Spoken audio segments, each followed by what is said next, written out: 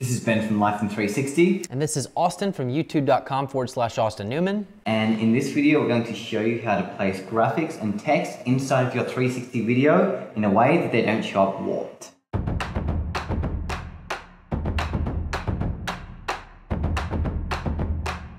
So previously I've released a video which shows you guys how to place text inside of your 360 videos in Premiere, and to be perfectly honest, that was the lazy way of doing it, just writing up your text and placing it in there without doing anything. However, with this new Adobe CC Premiere Update 2018, you can now place your text within a 360 space. So later on when you view it in your spherical mode, it then shows up as straight and not warped. So this is a crucial difference, because if you do it the lazy way, your text and your graphics are going to end up warped. That's right, inside Adobe Premiere Pro, especially with the new update, they've included a slew of new 360 tools that you can use right here inside natively in Premiere Pro, and one of those happens to be VR Plane to Sphere, which is a very useful tool for doing exactly what Ben is mentioning, which is putting text, graphics, anything that you want to include inside a VR space or a 360 space, so it plays very well and meshes with the curvature of the footage. So we're inside Adobe Premiere Pro CC 2018 now, and inside Adobe Premiere, I'm under my effects panel. I'm going to type in immersive, and you'll see under video effects, immersive video,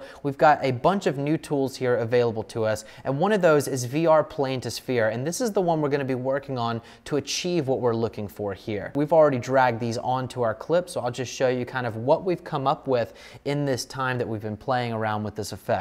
So I've got a couple different options here. You'll see a couple of different clips. We've muted some that you can't see the other effects. So right now, the one that you're looking at right here is this top clip. This top clip we've put on VR Plane to Sphere. We have a frame layout as monoscopic, and we've changed up a couple of the values here. Now everything's going to depend on the graphic that you're using, the size of it, the scale that you want inside the space.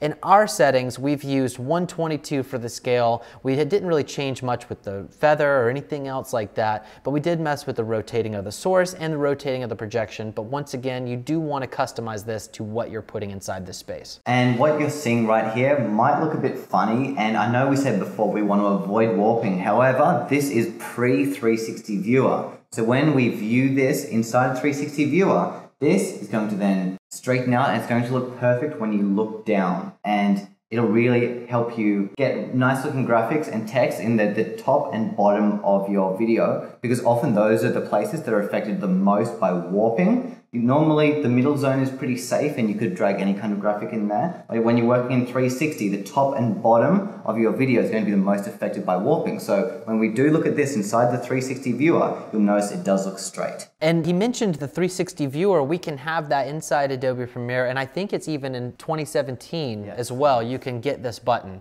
But just in case you don't have this button, right inside here, if you hit this little plus button, it'll have a little icon under here. You're looking for this one right here, toggle VR video display. So if you don't have it, click the plus button and you can simply drag that down into your toolbar. We've already done it, so we don't need to do that. And we're going to go ahead and dive into that VR layout now. So I'll go ahead and click this button, and we can see immediately we're in a VR layout. And that text that was once warped there at the bottom is now straight. It's in this space exactly how we want it. We just want it nice and straight. So if you wanted to just put this in this space and you didn't actually add the VR Plane to Sphere effect, it would look something like this. And I'll go ahead and show you what we had before. It'll look incredibly warped, and as you were mentioning, it warps pretty bad at the bottom. Yeah, exactly. So what you're seeing now looks great on the normal equirectangular video, however it's warped later. So essentially this is why we need to be warped to begin with. So when we do bring it into that 360 viewer, it's going to straighten out, because ultimately with 360 videos, you're going to need it to look really good inside the 360 viewer, which is why it's important to use that VR tool, just so you can see what the end result is going to be like, so you can know if you're going to get any extreme warping. And that's why this makes this such an incredible tool. And not only for text, we can also use this for a graphic. You gave me your graphic earlier for your name card and your social icons and everything. So let's go ahead and swap over to that, and we can actually just play through the video here, and we will see this pop up right above your head. Now this actually looks great in this view. However, let's switch to VR mode and we'll see how that drastically changes. Look at that, you can barely read my name, everything is askew. That's just not looking good at all. I would not feel good about publishing that. Absolutely, and like you were saying, this looks absolutely great in this player. In the VR player, it looks terrible. And we did already go ahead and add the VR plane to sphere in a separate line here that I have hidden. So let's go ahead and unhide that and remove the other one. We can see it looks terrible in this regular equirectangular view. But we'll go back to the VR player, and once we look at this, it looks beautiful right here. It fits perfectly in here. It just looks like it belongs. And I just want to add, this graphic was made in Adobe After Effects. So whenever you're bringing in graphics into Premiere and you want to turn them to 360, you can start with them in After Effects to begin with, do whatever kind of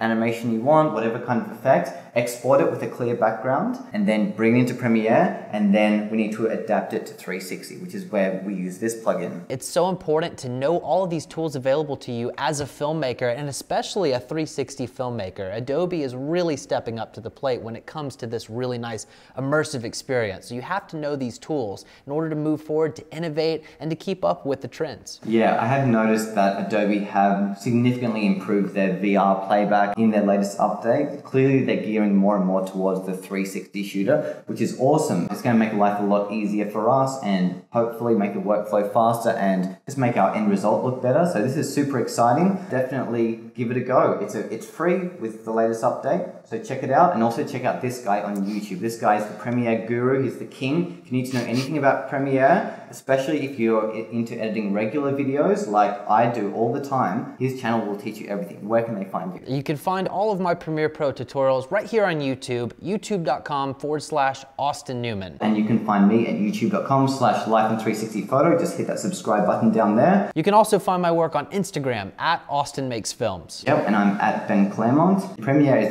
basically the most popular 360 video editor, so I'd strongly suggest checking it out. It's my editor of choice. It's Austin's editor of choice. Absolutely. So absolutely, I'd 100% recommend Premiere. It's essentially video editing for idiots, so that's why Premiere and I are just perfectly suited to each other. Alright guys, until next time, keep capturing your world in 360. This has been Ben and Austin. We'll see you in the next video.